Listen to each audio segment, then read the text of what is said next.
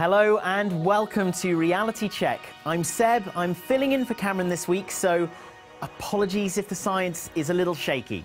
Now, could we ever fully control the actions of a dog? In Call of Duty Ghosts, you have a little pup by the name of Riley as part of your team, and through a handy LCD panel, he can be guided around the battlefield. But is this really possible? And could we ever really have remote-controlled dogs?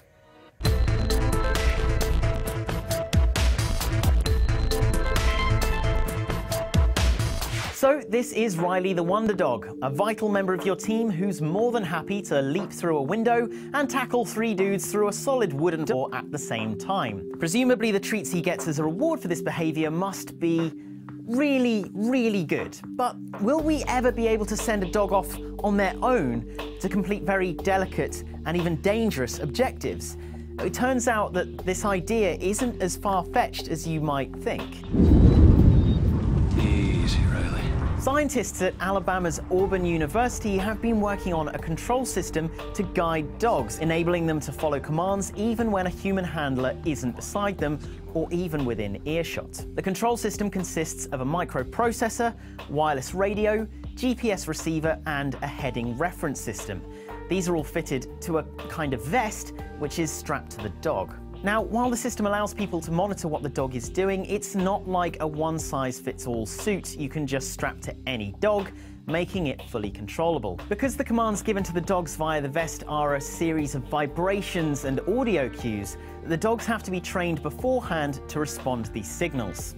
Now, that may sound like a lot of effort, but the scientists at Auburn University have concluded that it's very much worthwhile, with an obedience accuracy rate of nearly 87%. Now, that's quite impressive when you consider that's a vest made up of little more than tunes and good vibes, and we can only assume then that the other 13% of the time is spent pissing on bombs and leg-humping targets. However, training dogs to respond to external stimuli isn't necessarily the only way to turn it into a remote-controlled war machine. It could also, in theory, be done by plugging directly into the brain. Dr. John Chapin, a scientist at New York State University, has been researching the makeup of rat brains for years, leading to a remarkable project known as the RoboRat.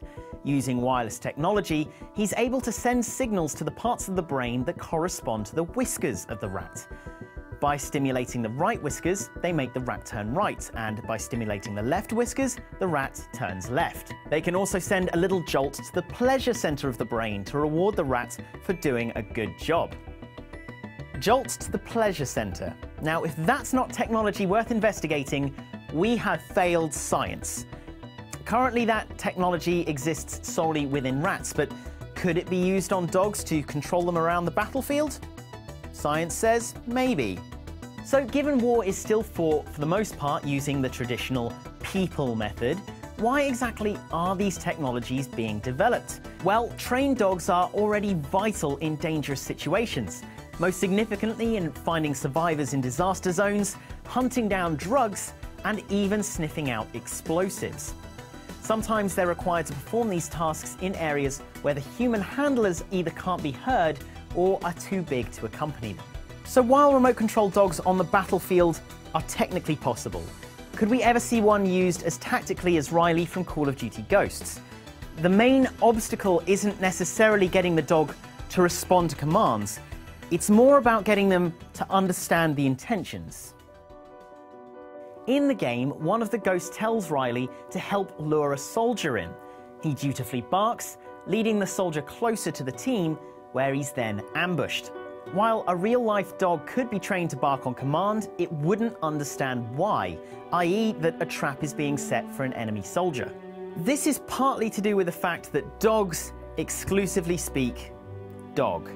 So commanding man's best friend is possible, though limited to what the dog has been trained to do.